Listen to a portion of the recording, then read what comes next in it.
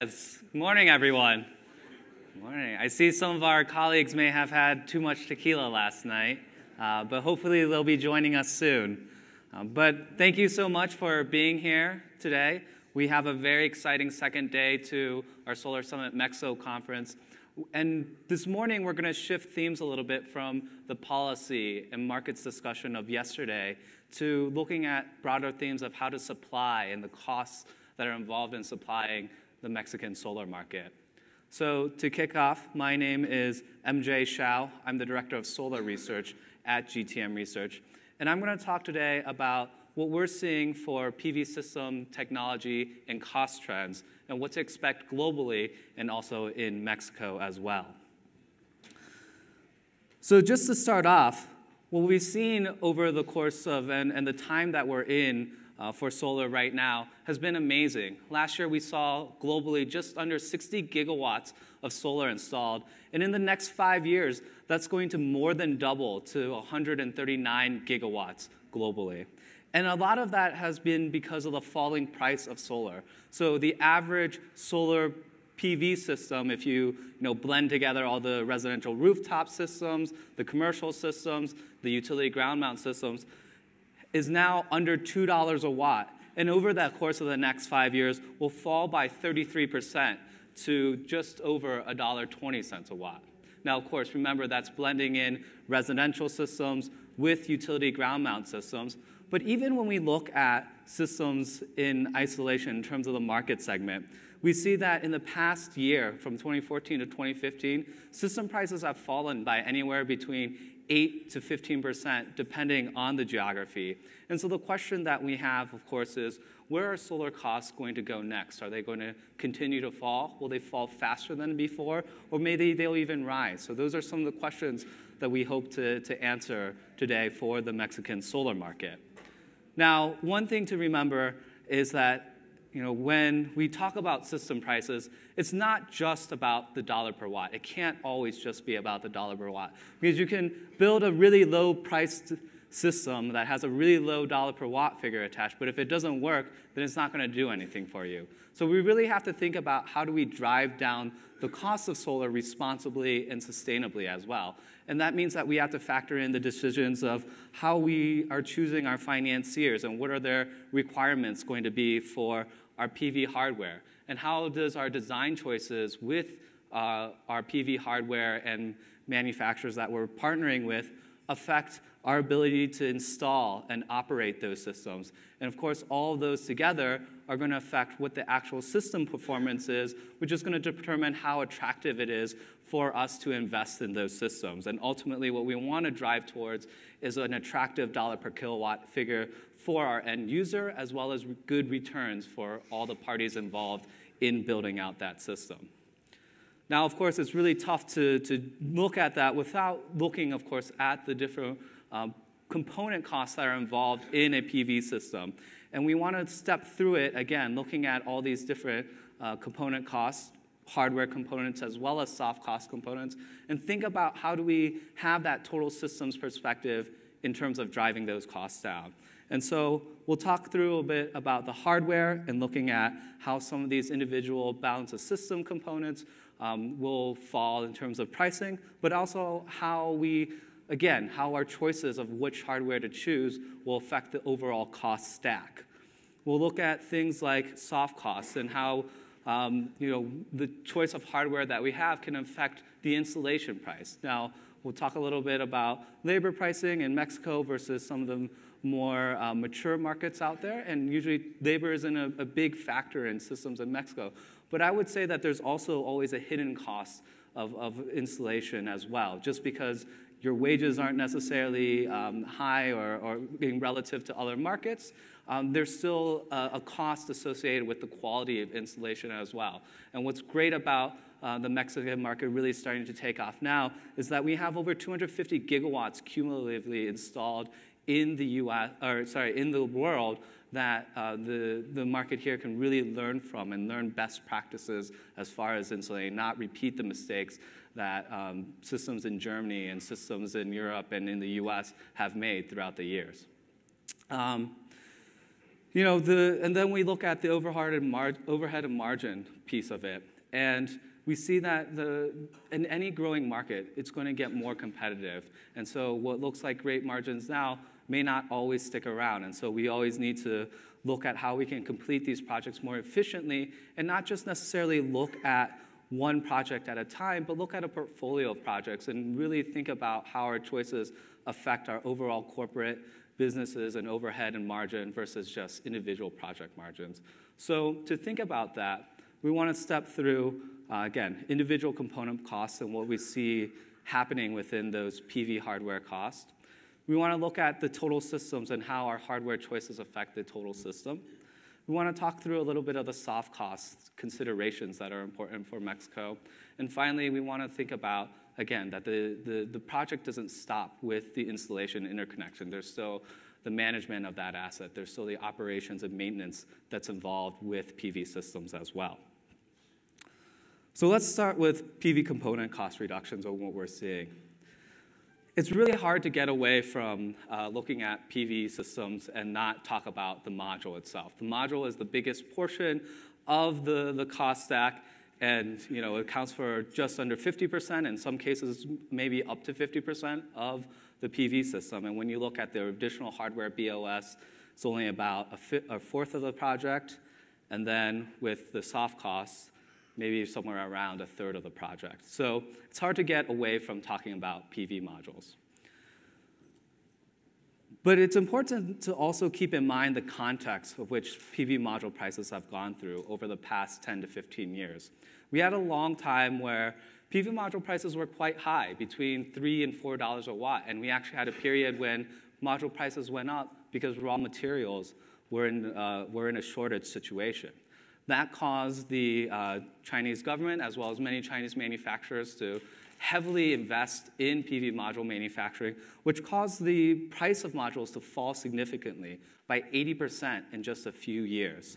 Now that in the past few years, we've seen that the prices of modules have stabilized, still falling from an average of around 70 cents a couple of years ago to now in the mid-60s for some markets, and even now in the mid to high 50-cent a watt range for global markets. But it's important to keep in mind that when we're at this 55 to 65 to 70 cent level, there's no way we can take $1 a watt out of the module costs anymore, right? So we have to temper our expectations for which pricing of modules can come down. And in fact, because we see a surge of demand globally, we actually only expect module prices to fall between 15 to 20% in the next 5 years on average. Now, that doesn't mean that the innovation for PV modules has stopped. In fact, there's still quite a bit of innovation happening. And first of all, costs are going to continue to fall. We're still seeing that Chinese manufacturers now are able to produce modules at an internal cost of about 40 cents a watt. So there's still room for costs to come down. There's still ways for prices to come down. However, keep in mind that in the near term, just because they're at 40 cents a watt, because of local considerations, whether it's tariffs or whether it's because of local demand constraints or local supplier constraints, that's not necessarily going to be reflected in the actual module price. But the technology is evolving as well. We're seeing a push towards higher efficiency modules as manufacturers go from your typical 15 to 16% module to 17 to 19% and even 20% and above for module efficiency. So the goal here is to not produce them at a higher cost, but to produce them at similar costs to what we're seeing now, and so that we can really reap the benefits of lower balance of system costs as a result. We're also seeing that module manufacturers are looking to prove the reliability of the modules. For those of us that have been in the industry for a long time, we've always seen this. We've seen this evolution toward this 25-year module warranty, and we've seen the conditions of that warranty change. But really now, mature EPCs and developers are starting to scrutinize those warranties as well and really look beyond just what the legal terms are, but they want to see testing data. They want to see that these modules, at least in laboratory testing or maybe even out in the field, are going to actually perform over 25 years at what the manufacturers have said they would. And finally, we're going to start to see different sorts of form factors involved. We've always seen this sort of typical module construction, but we see this push towards things like frameless modules or glass-on-glass modules, or maybe even this push towards integration of other balance of systems like microinverters and DC optimizers for AC modules and smart modules as well. And that's a good segue into where we see this shift from, again, keeping in mind that the module has been the significant portion of the costs, but this shift towards looking at other things as far as the balance of systems are concerned. And so if we take an extreme example and look just maybe like 7 or 8 years ago in the US residential market, we see, again, modules were about 40% of costs. But because the module price has fallen so quickly, but other balance of system costs haven't fallen so quickly, if we look again at our neighbors to the north, and we see what the cost stack looked like last year, the module was just 1/5 of the overall cost of the system. And so there's huge opportunities to reduce still the balance of system. Now let's take maybe a more applicable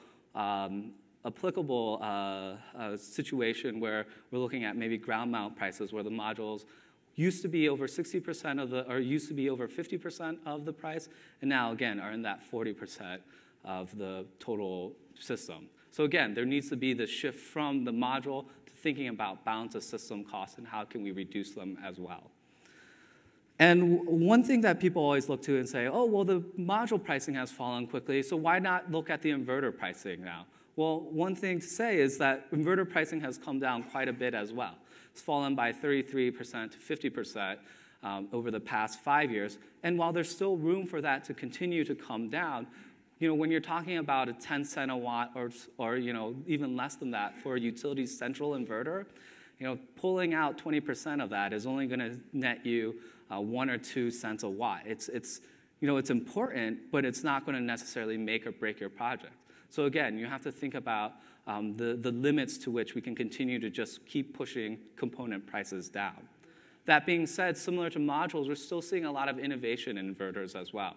We see, for example, this trend towards decentralization, where things like 3-phase string inverters have really taken off in the market. In fact, over all systems installed globally between 20 kilowatts and 5 megawatts, 2/3 of them are using decentralized technologies, are using string inverters rather than utility central inverters. And we see similar concepts happening in the residential rooftop space where, for example, again, in our neighbors to the north in the US, over 55% of residential systems are now being installed with either microinverters or DC optimizers.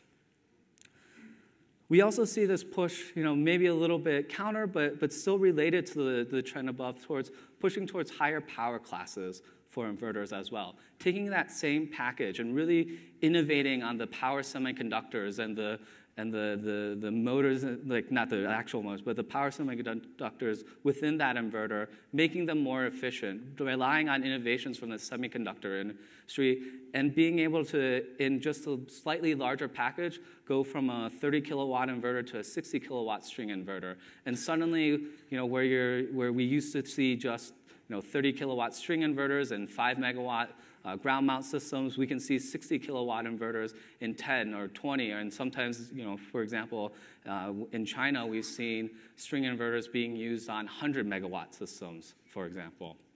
So, and that's not just related to string inverters, we're also seeing that in central inverters too, where you're seeing, used to see a standard 500 kilowatt or 1 megawatt inverter, starting to see in that same footprint going from 1 megawatt to 2 megawatts and being able to significantly reduce your electrical balance of system materials through that increase in power. And finally, the inverters are getting smarter, they're getting better, and they have more features as well. We see monitoring, for example, being integrated into the inverter, and not just hardwired monitoring, but wireless monitoring. There's a point where now a lot of string inverters don't even have an LCD screen because it's assumed that you're just going to have your smartphone and carry around with it and be able to connect wirelessly with that inverter. We're starting to see grid integration being more important. Yesterday we heard about how there's going to be some issues involving things like with things like fault ride-through or reactive power support that's needed for large systems, and that there might be some transmission or distribution constraints as we continue to build out more intermittent solar. So the inverters are getting smarter as far as controlling the output and being able to deal with reactive power for the system as well. And we'll continue to see that evolve into where we can start to see inverters be aggregated and really controlled as an entire unit or through a portfolio rather than just individually or just individually on site. Similarly, we've seen same themes happening in structural balance of systems and the racking materials. Prices have fallen towards commodity levels. In fact, when you look at the cost stack for residential rail base or ground mount fixed tilt system, you see that the cost of the raw materials is actually quite significant. And so there's a limit to which we can continue to push down structural balance of system costs.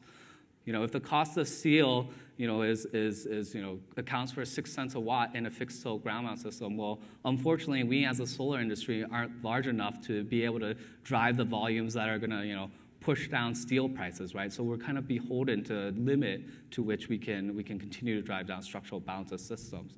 So it's about being more intelligent, again, going from this commodified structural balance of system and thinking about how we can leverage that piece of the balance of systems to do more for us. So that's why we've seen this huge push towards tracking. Early on in PV's growth, a lot of people fell away from tracking because it was simply more expensive. They felt like they were paying a premium and they wanted to drive towards the lowest dollar per watt. Well, yes, you're going to pay extra for a tracking system, but right now those prices have fallen so that they're only about a 5 to 10% premium over fixed tilt.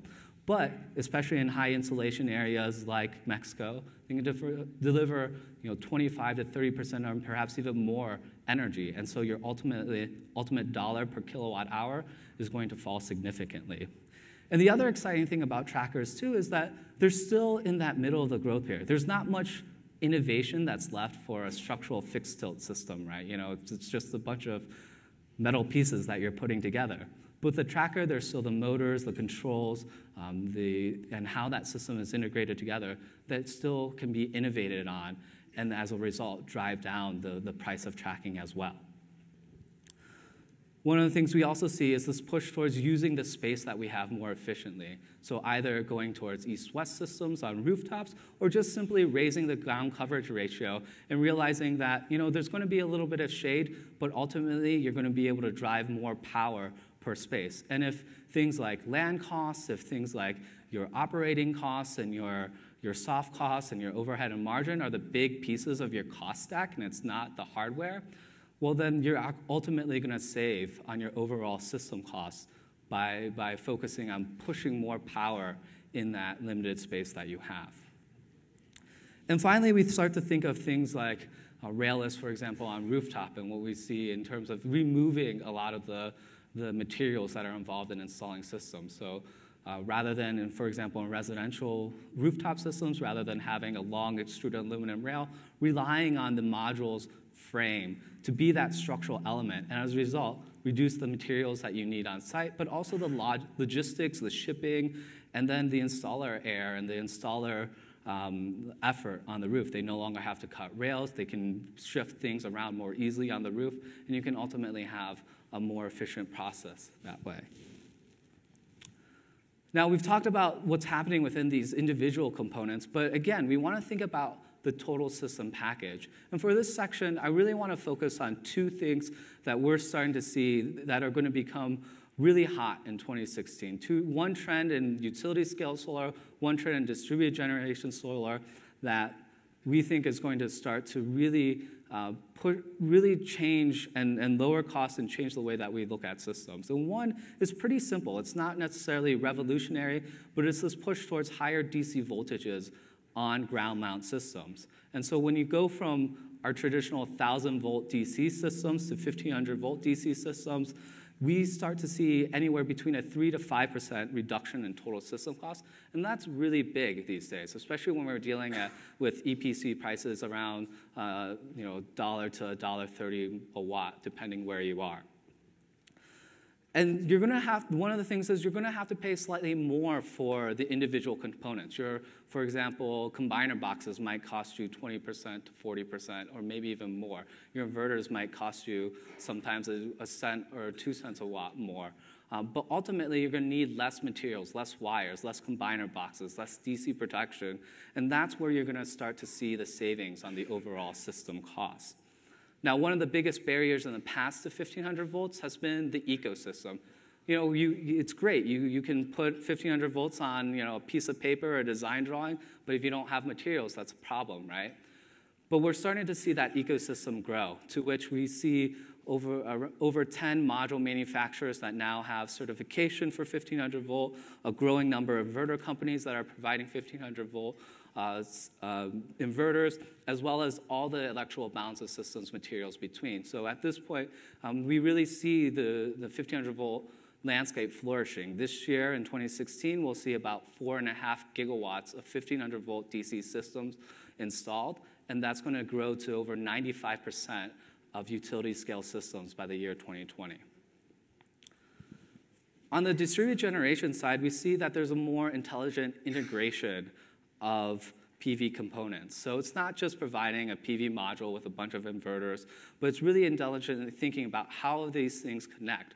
And so we can start to think of things like AC modules or smart modules, where you actually have the inverter, microinverter, or DC optimizer replacing the junction box on the back of the module. And that, again, or you can start to think about how racking gets connected to the string inverters on the rooftop, or even in some commercial ground mount systems, how your tracking solutions, electrical balances systems, and your inverter all fit together. And again, once you think about what the system costs are, hardware is, it's almost 50% of the cost stack for in this case, the Mexico residential system. But there's all this other activity you're doing, whether it's the overhead of shipping and logistics, whether it's engineering the system, that you can ultimately save on, because you're not trying to piecemeal all these modules and inverters together. You're not spending all your time trying to find the best pricing for everything. All these parts are going to work together. You're standardizing on it. You can move job to job efficiently because, again, you have this standard package that you already know is going to work and you already know how to take care of. And that pushes us to some soft cost considerations. And I think one of the biggest soft costs, again, when we look at, for example, in our home country of the US, labor typically becomes one of the toughest soft cost components to really talk about. And in Mexico, that's not really an issue, right? The average wages here are significantly less. And so we start to think, oh, well, the soft costs shouldn't maybe be that important. However, just because things like wages are here are less than they are in other developed countries, that doesn't mean that there aren't soft costs involved in the system. And so if we look at things like the module, they're about the same between Mexico and the US.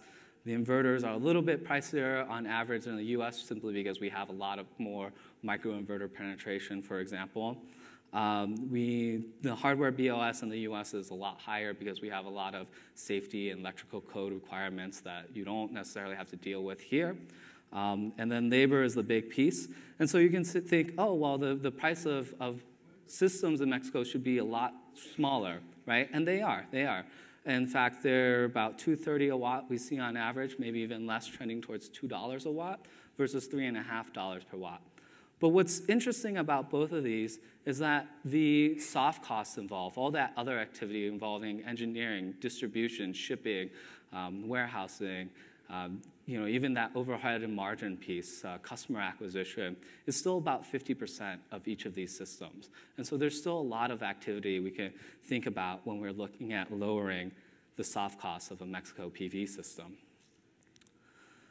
And so some of the things we should consider, and we must consider here, are things like high cost of capital. This doesn't necessarily fit completely in the cost stack, but it is a soft cost that we have to deal with. There's a cost associated with having to chase financing and having that finance be a high, come at a high interest rate or a high return requirement. We've talked a little bit about this yesterday, but the exchange rate, if you're paying for modules, inverters, and all your balance of systems in dollars, and the peso is devaluing, that has a big effect on what prices how far prices can ultimately fall. And so does that mean, that's a bit of a challenge. Does that mean you rely on more local hardware? Does that mean you have to hedge a little bit more? So there's some interesting challenges there as far as soft costs. Looking at distribution versus direct purchasing, the ecosystem here, especially for the residential small commercial side, is that there are a few larger installers, but many installers are quite small. And so as they scale, they're going to have to look at this challenge of, do I continue to rely on distribution? What are the benefits and values distribution is adding to me? Or do I necessarily, once I hit scale, choose to go direct? And there's some hidden costs associated with warehousing and with making those relationships that need to be considered as well. One thing is, early on, and for example, again, in the US market, we thought that, as everybody learns about solar energy, getting new customers is going to be easy. Everyone's going to know about it. They're going to come to us, right? What we've actually found is that customer acquisition costs haven't fallen. And in fact, in some cases, they're actually growing. And it's because at the beginning of any market, you get a lot of people who are really excited about solar energy. And you get, for example, in the Mexico residential sector, you're going to get a lot of those DAC customers that immediately see a payoff in going with solar. But as you grow the industry, as you scale the industry, and you move past those early adopters to the mainstream customer, there are a lot of challenges in convincing them what solar energy is to begin with, and what sort of economic benefit is there, and can you actually give them an attractive benefit? And so there's still a lot more work to be done.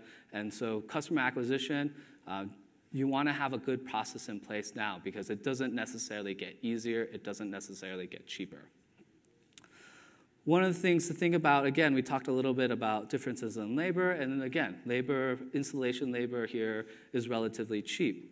But one of the things you want to think about is how, even though you don't necessarily need to save a lot of time on the roof, you do want to think about how that time is utilized and how your installers are putting that system on the roof to ensure that you have high quality of a system. Because what that's ultimately going to lead to is that there's a cost that's associated with asset management and operations and maintenance, right?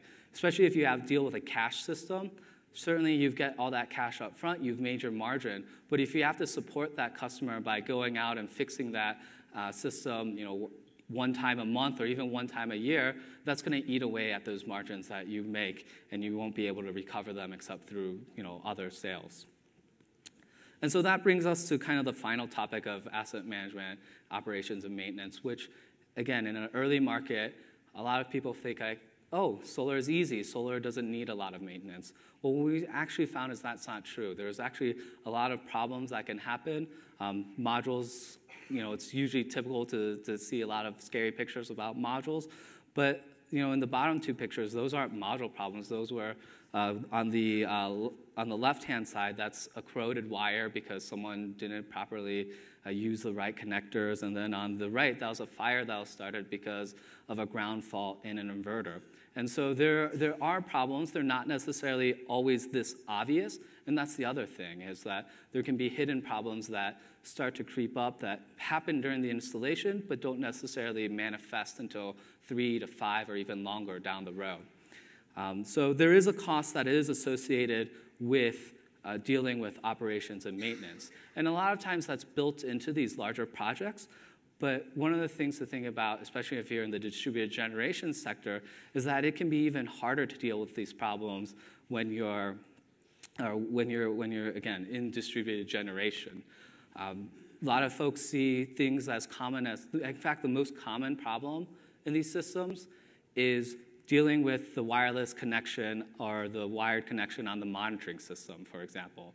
You're monitoring the system, and suddenly you see no PV system production. And it's not because the system has done anything wrong. It's because the monitoring has gone out because someone decided that they wanted to connect something else to that router, or someone accidentally pulled that plug. So these are tough problems to troubleshoot, and they're tougher problems to solve because it's not a big system. And it might be you have a lot of different DG systems in very different parts of the region that you're operating in, and it can be tough to send someone out immediately, and the payoff isn't always necessarily that great for it. So one of the things, again, that we really heavily want to emphasize is that, again, looking at these issues, they're not necessarily that hardware has failed, but it's a lot of times the installation itself. And so the more you can drive up the quality of that installation, the less problems hopefully you'll have down the road. And so that just kind of brings me to some concluding thoughts here. Over the next 5 years, we still see that there's a lot of promise in when you take into account all these trends, all these technology innovations, the falling costs of solar. And in any given region, we see anywhere between 15 to 30% cost reductions. And the question is, from here, where does Mexico really go? But I would encourage you to, again, think of things beyond just the upfront cost. We really have to consider, how do we develop a good financing ecosystem here to reduce the cost of capital? We have to think about how system performance plays into all of this. We have to think about the long-term operations and maintenance that it is a cost of the solar, but it's not reflected in the dollar per watt cost that we're purchasing the system at. And finally, thinking about how we can leverage solar eventually to do other things, maybe packaging with storage, maybe packaging with energy efficiency or home energy management, and so that solar is delivering more value than just the kilowatt hours it's generating. And ultimately, again, drive it to a very attractive dollar per kilowatt hour, as well as a return for all the parties involved. So I'll just end on the fact that we're in 2015 right now. Mexico's solar industry is just getting started. If we look at the cumulative amount of installations, it's still just under a gigawatt. And there's a lot of challenges in the near term, but as an industry, if we can solve them, if we can work through them, we see that total solar installations in Mexico can exceed 7 gigawatts by 2020, and that's 20 times more solar that's installed today. So if you think the solar industry here is exciting now, think about just 5 years from now, how crazy and how complex and how amazing it's going to be in this industry. And so it's important for us to get all the things right now so that as the industry scales up, we make sure that we're being efficient, we're making sure that we can deliver the lowest cost of energy that we can, and really, again, make solar energy successful in Mexico. So with that, thank you. And then we're going to move immediately on to the next session, which is going to be talking about some of these elements, but within experts in the field. So if I can have my panelists come onto this stage, that would be great. Thank you.